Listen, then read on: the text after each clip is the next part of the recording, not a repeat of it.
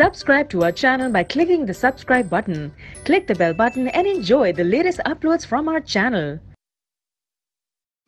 Hello students, today we are going to start with our first chapter of 11th chemistry, that is some basic concepts of chemistry. इस chapter में हम क्या देखेंगे? Chemistry की history, कि chemistry कैसे classify की, केमिस्ट्री में क्या क्या ऐसा है जिस वजह से हमने उसे केमिस्ट्री बोला, और हम अपनी सराउंडिंग में देखते हैं आजकल कोई भी चीज ऐसी नहीं है जिसमें केमिस्ट्री इन्वॉल्व नहीं है. आप प्लास्टिक्स यूज करते हो, प्लास्टिक में केमिस्ट्री है, टेफ्लॉन यूज करते हो, ये नॉन स्टिक पैन्स हम किचन में यूज करते हैं, तो हमारे आसपास हर जगह केमिस्ट्री है. अब केमिस्ट्री है किसका पार्ट? साइंस का पार्ट है. मेजरली जो हमारी साइंस थी वो कितने में थी? 3 पार्ट्स में डिवाइड हुई, जो ब्रॉड डिवीजन हुई. ऐसे तो हर चीज की डिवीजन हुई कि बहुत सारे साइंस के अलग अलग पार्ट्स थे, लेकिन जो ब्रॉड डिवीजन थी उसमें केमिस्ट्री, बायोलॉजी और फिजिक्स, जिसे हम मैथ तो इसके साथ हम इंक्लूड करते हैं जब अपने सब्जेक्ट लेते हैं. वैसे इसे पीसी या पीबी इस तरह से बोला जाता है कि आप केमिस्ट्री बायो लेते हो या फिजिक्स लेते हो, physics for P, biology for B and chemistry for सी. ठीक है, तो जो ज्यादा हमारे आसपास सराउंडिंग्स में हम देखते हैं, कोई इंस्ट्रूमेंट भी हम यूज करते हैं, इंस्ट्रूमेंट भी क्या है, उसमें आप कैलिब्रेशन करते हो, ये सब कुछ एक केमिस्ट्री के अराउंड ही घूमता है हमारा. एक सेक्शन डिवाइडेड है कि फिजिक्स में आप मोशन को पढ़ रहे हो, बायोलॉजी में आप लाइफ प्रोसेसेस पढ़ रहे हो, डिफरेंट जो हमारी बॉडी में चीजें हो रही हैं, और उन चीजों के लिए रिस्पॉन्सिबल क्या है? वो केमिस्ट्री है. अब जैसे हमारी बॉडी में देखो डाइजेस्टिव सिस्टम है, उसमें कितनी सारी केमिकल रिएक्शंस हो रही हैं, हमारी पूरी बॉडी में कितनी रिएक्शंस हैं, केमिकल हो या नॉन केमिकल हो. बॉडी को छोड़ के अगर आप बाहर देखते हो अपनी सराउंडिंग्स में, वहां भी रिएक्शंस हो रही है. सपोज रस्टिंग है, आयरन की रस्टिंग हो जाती है, वो क्या है? केमिस्ट्री ही तो है. तो ये सब हम इस चैप्टर में पढ़ेंगे और यहाँ से हमें कुछ ऐसे लॉज मिलेंगे जो हमें पूरी chemistry through out 11th 12th, और अगर आप इंजीनियरिंग में जाते हो आगे या कोई बीएससी करने जाता है तो उसमें वो आपको काम आएगी.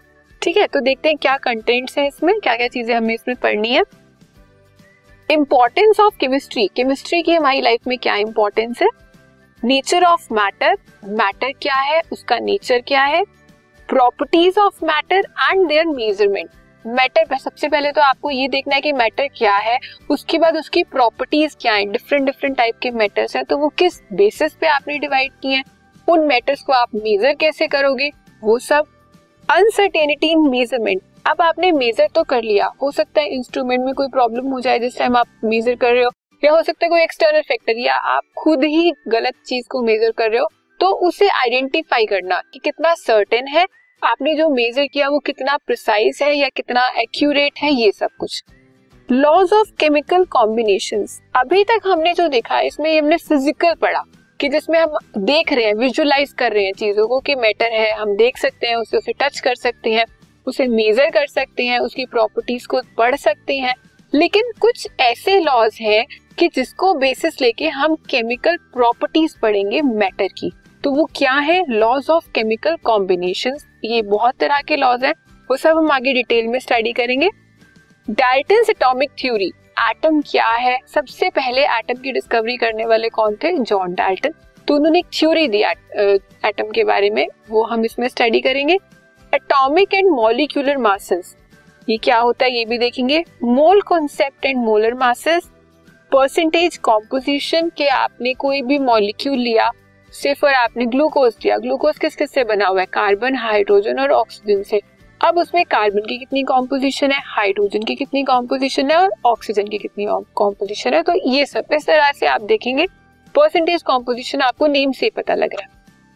ठीक है, next is stoichiometry and stoichiometric calculations. अब जब आपने कोई रिएक्शन की, रिएक्शन में आपने 2 रिएक्टेंट्स लिए, उससे आपको एक प्रोडक्ट मिला. अब वो रिएक्टेंट्स आप कितनी रेशो में ले रहे हो, दैट इज स्टोशियोमेट्री.